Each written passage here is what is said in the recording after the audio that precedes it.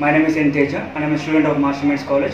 I have joined the CA Inter pre-result batch after completion of my CA Foundation examination. I have completed my CA Foundation examinations in December 2020 and I immediately joined the CA Inter pre-result batch.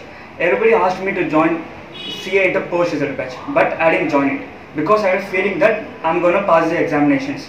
So I immediately took CA Inter pre-result batch because I know the importance of that batch. And the syllabus in pre-result batch will be completed much faster than post-result batch. We don't need to wait for the result and you can join pre-result batch. And there are many examinations that are conducted in pre-result batch and can get lot of time for the preparation at the end of the time. If you join in pre-result batch, there is an option that lot of videos to encourage us to continue CA Inter. There are motivational videos and guidance preparation on how to prepare CA Inter syllabus. And there are Prakash sir videos who will tell us how to prepare for CA Inter examinations. Unlike in post-result batch, there will be no much time playing those videos in the classes. In the end, the syllabus will get much completed faster in CA Inter pre-result batch.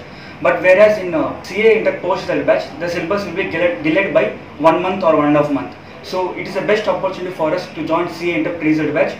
So the syllabus will be completed much faster and we have much time for preparation for CA Inter examinations. And there is another benefit in CA Inter pre-result batch. There are personality development programs conducted in CA Inter pre-result batch on every Sunday.